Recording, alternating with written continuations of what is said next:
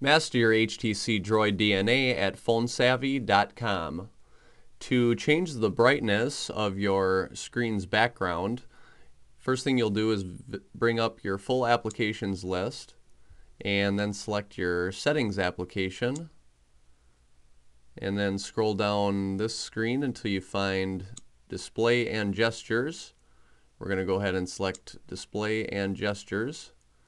And the fourth option from the top is brightness. Go ahead and select brightness.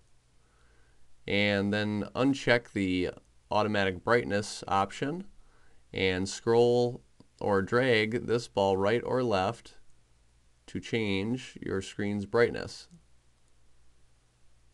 And then hit the OK button.